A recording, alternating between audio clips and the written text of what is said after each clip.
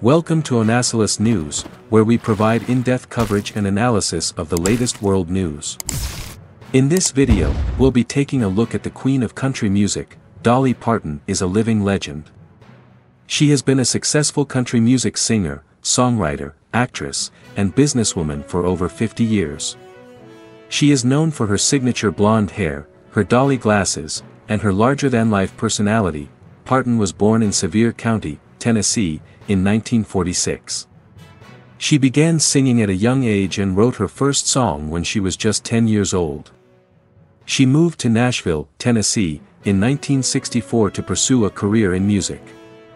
Her first single, Dumb Blonde, was released in 1966 and reached number 20 on the Billboard Hot Country Singles chart.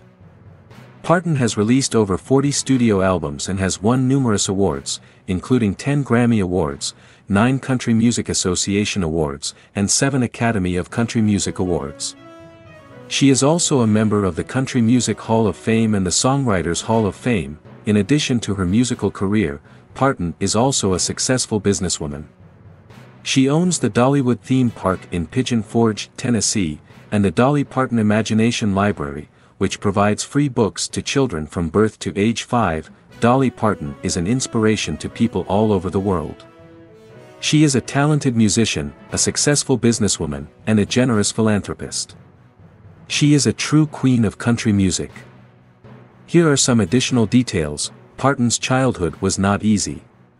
She grew up in poverty and her father was an alcoholic. She started writing songs when she was very young and would often perform them for her family and friends. She moved to Nashville in 1964 with $100 in her pocket and a dream of becoming a country music star.